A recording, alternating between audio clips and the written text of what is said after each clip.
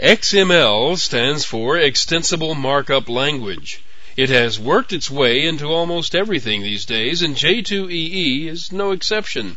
XML is a markup language like HTML. In HTML, you have a set of predefined tag names that have special meanings to web browsers. In XML, there are no predefined tags. You define all the tags in a dictionary, and then you write the XML code according to that dictionary. You name the dictionary at the top of the XML document so the program that reads it and interprets it knows what the tags mean.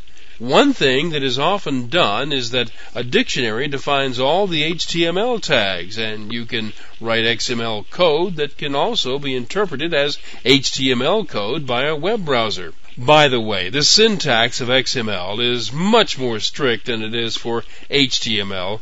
Every opening tag must have a matching closing tag, and the opening and closing tags must also be nested properly. One place that XML has become very popular is for configuration files. There is some of that in J2EE. The program being configured reads the XML configuration file and interprets the contents according to the tags and sets the internal configuration. Another place that XML is used a lot is in communications. Because an XML document has a standard format, it can be sent from one place to another and read by the recipient. In fact, the SOAP, the SOAP protocol, is just that. It's an XML wrapper for a message.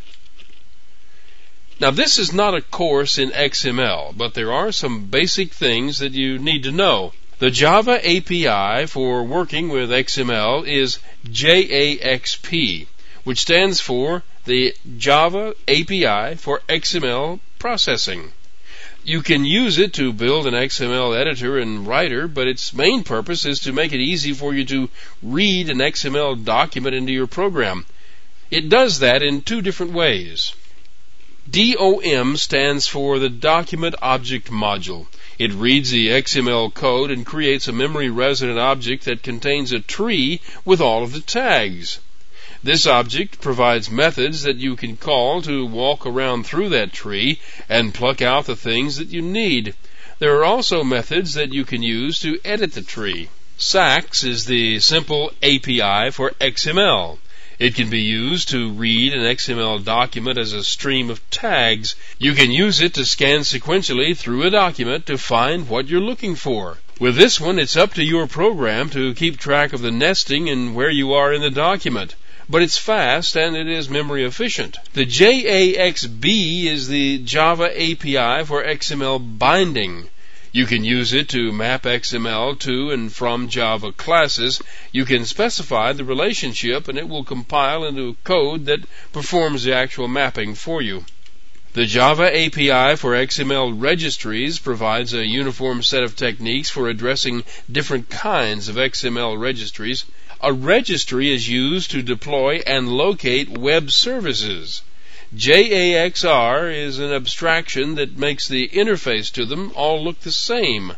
The Java API for XML messaging makes it possible for applications to send and receive XML documents as messages. This includes the SOAP message format.